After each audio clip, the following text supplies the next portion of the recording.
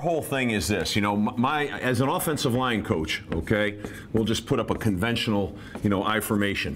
But as an offensive line coach, the key to me is any run game, in order to have a good run game, you've got to have great movement, okay?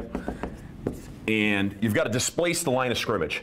So I want double teams, but I don't want sideways double teams. I want vertical double teams, okay? So anytime you run a gap scheme approach, which we run, you got vertical double teams. So this is an even front. We could talk about 100 fronts, okay? So I'm going to get a base block here by the tight end because I don't want to short neck the fullback. We're going to get a real big vertical double team back to the will backer. We're going to block back right here, okay? We're going to punch and peel. They call it a gap scheme because you're protecting every gap, right?